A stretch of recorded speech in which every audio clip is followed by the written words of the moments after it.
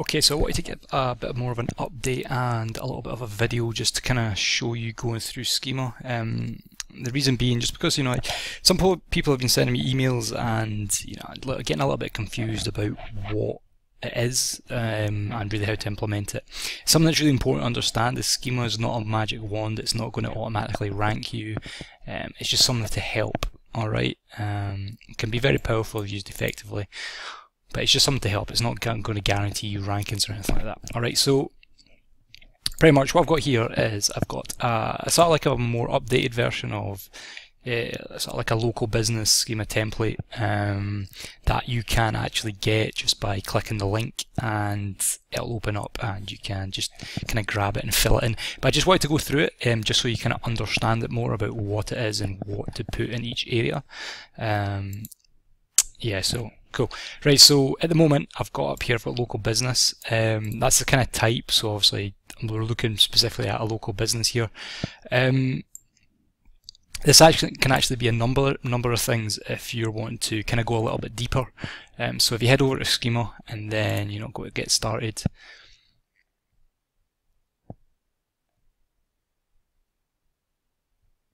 And then if we go to schema.org types and properties, now we're heading to local business again. I mean, there's so many things you can have, but just kind of looking at some of the basic things. But if you scroll all the way down to the bottom, you can kind of see a little bit more specific types that you can have for your website, depending on what it is. I was looking for something along the lines of internet marketing and stuff like that, but I've not found anything yet. But if you're going to professional service, just for an example, and maybe you're an attorney, plumber, or something like that, like dentist, electrician, something like that, maybe that's what you do. So instead of you putting local business, you actually want to be putting one of these in instead. So just grab general contractor, and all you want to do is you just kind of want to grab this here, copy it, and paste it in there instead. Alright, then you can validate it and you'll see that your general contractor now. Alright, kind of just gives a little bit more like specificity to what it is you actually are. I think I just made up a word there. Okay, here is like the next part here is really important you get it right. Okay, all this has got to match the exact same as your Google My Business profile. Okay, so make sure this name here is exactly what you are on Google My Business. Make sure your address is the exact same as what it is in Google My Business. Okay, it's extremely important. All right, this alternate business name can be something that you're known for, known as, but you're not actually called. So you might be a plumbing company, but people might be typing in the owner's name, like Joe's Plumbing Company or something like that. That is just kind of like what you're known, other than your actual name as well. So just pop that in there, that's totally fine. That's if it's there. If you've not, you can just get rid of it, or you can stick in something else that somebody might type into looking for you. Just add your address in here, like I said, telephone number, as it is Google My Business. The URL has got to match the URL that this page is on. It's extremely important. Sorry, the URL that this schema template is going on. Alright, that's very important. Obviously your contact email. So you've got two things here, you've got image and you've got logo. Okay, so this business image is going to be like an image of, for example, the front of your business, or like sort of like a service you do, anything along those sort of lines. I've actually got mine as a picture of me as my business image. I mean, you can do whatever you want, but all you need to do is you just need to go. So I got mine from my Google My Business profile, went there, opened up the image, and just highlighted the URL, and then took that URL and just dropped it in here. Okay. Obviously, right here's your business description, whatever you want your business description to be. Just talk about what you do, a couple of your services, add your address in as well if you want. Business logo, obviously, is your business logo. If I head over to my website and just I just right click, open image, new tab, and all I'm going to do is I'm just going to copy and paste this in here. Alright, and then obviously it's going to work. It's going to remove that error that I had with the logo. and that's you got your logo in there. Okay, so your price range here, I've never really messed with price range, but I've kind of got it in now.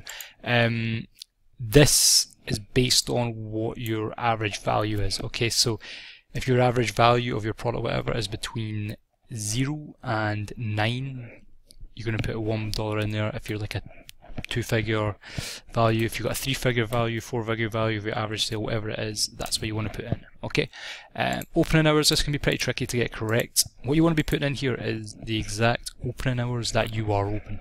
Alright, don't put anything else in here, it's really important. Obviously some people can have 2 or maybe 3 different types of opening hours, so to do that, all you're going to do is, you know, like let's say I've got like Monday to Friday here, Saturday and Sunday I've got different opening hours, so I'm going to do Sat, I'm going to do Sun, and I'm open 10 till 2. Okay, I'm going to close that off with the quotes, and then when I play this, it's going to give me my 2 opening hours here. Okay, Monday to Friday 9 till 5, Saturday to Sunday 10 till 2. Okay, that's what you got to do there. Excuse me. Just make sure you've got it quoted and then a comma before your next opening hours, and then you don't put a comma after this one because the comma is going to the next line, so it has to go at the end of it. All right. Your Google this has map is your Google My Business map URL. All right. All you're going to do like that is search for yourself on maps and highlight your place. Control, you know, whatever you are, Mac could be Mac, could be anything. You know, just copy, drop it in there. All right, and that's you got your map in there. Your geo coordinates, your latitude and longitude, or your this here and this here. Really simple.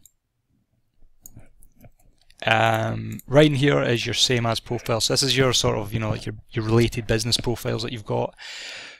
You know, just pop your Facebook, Yelp, and what if you're bbb.org, whatever it is, you know, just pop them in here. I mean, I think I've got like maybe like 5 or 6 in. You know, you can pop as many as you want, to be honest. Just pop them all in there. All right. Make sure they're just ones that are important to you. Don't put in crappy ones that don't really mean anything to you. Alright, put the good ones in there. Okay, and founders, you know, I just somebody add in as well who founded the company. There could be 1 or 2 people in here. It's got to be, if you've got 2 people, then it's got to be changed. But founders type, just put your founder name. So I'd put my name, Alistair Walker, and then I would drop a couple of related social profiles that I've got in there. Okay, so that's kind of like a better version of the current schema that I've kind of got on this page at the moment. I am actually going to probably do a few more videos, kind of looking at maybe like blog post article schema, maybe thinking about like recipe schema, and going over maybe like the aggregate schema as well for those people who love to get those 5 stars under the listing on Google. Other than that, I hope that was helpful. You can grab, like I say, this template from the link. You just click it, it'll open up. Yeah. And if you want me to look at anything else for you guys, you know, just pop over here, click on Discovery Form, and then just take a little bit more of your time. You know, you like I like to work with all businesses. I've not really got an issue with working with anybody, really, as long as they're a nice business. Or, you know, and they're trying to make a positive impact in people. Fill it in. I'll give you a free analysis, and you can do what you want with it, and we can take it further if you want, or if you're quite happy with what I said, then you can implement what I'm talking about in your analysis yourself. Okay. Like I said, hope you found that useful, and thanks for listening and watching. Cheers.